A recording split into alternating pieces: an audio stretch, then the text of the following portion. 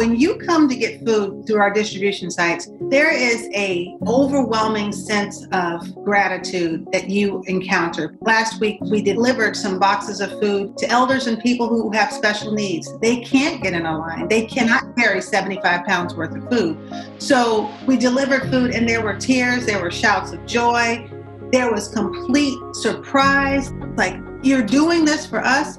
But there is also a sense of urgency, and the need is palpable. You really do see that people, if they don't get this food, that changes the outcome for them for the next week. Living in the neighborhood I live in, and by me having so many kids, they had friends, and I was noticing that a lot of the friends would want to stay and eat a lot of times. And I just realized that we had a problem with hunger. And so I just decided to do this. The good Lord gave me the idea, and I just rolled with it. A lot of them might go to bed hungry. And I try my best to make sure that, like in the mornings, I will have something that they can eat.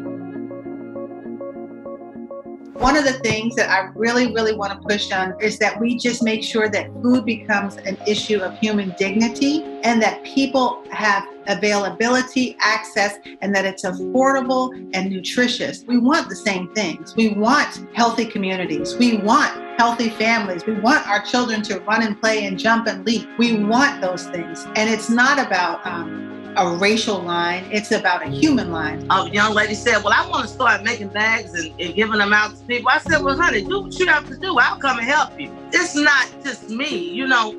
We need each other. We need that trust. And I want to make a difference in everybody's world, especially the young people.